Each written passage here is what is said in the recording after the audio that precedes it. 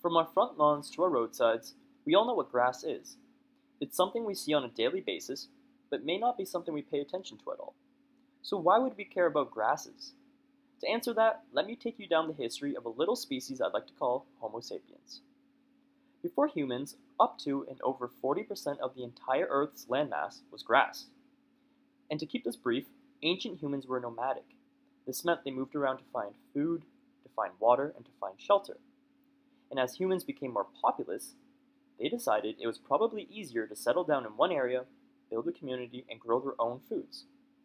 Grasses slowly became our main sources of food, and now we have those grassy ancestors to thank for our modern-day corn, wheat, rice, barley, oats, you name it. So we can quickly see that grasses are very important in the daily lives of humans. But what is a grass? How does a plant get such an important and prestigious label? To answer that, let's look at how grasses grow and how we got to this stage. Grasses originated in areas that are drier and have much less tree cover. These are where the natural grasslands were located. This means that grasses already have a slightly higher drought resistance than their larger neighbors such as trees and shrubs. And our current turf grasses are related to our forage grasses. These species have either the growing points above or they have the growing points below ground.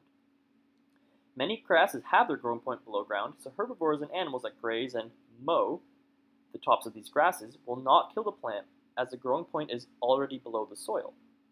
Instead, grasses have evolved to be tolerant to grazing, and in some species, mowing causes strong tillering, which is just a fancy grass term for spreading. And you can see here that the rhizomes will turn to tillers.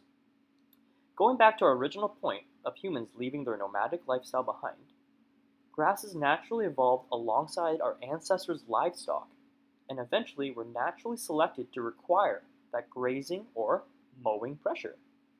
Now we fast forward a couple hundred years, and instead of having cows and goats always, providing that pressure, now we have machinery such as lawnmowers or turf mowers that can remove the tops and have grasses that are now bred to be mown to be very short in height.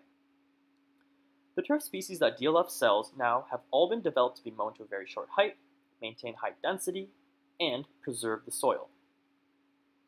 In its most basic form, a turf grass is a dense, low-growing grass that preserves the soil and binds the soil aggregates, as we can see here. So we've learned a little bit about where our grasses originated and what a grass is. In the next video, we'll go over how to select a species for specific applications and why grasses are important in the quest for sustainability. We'll see you in the next video.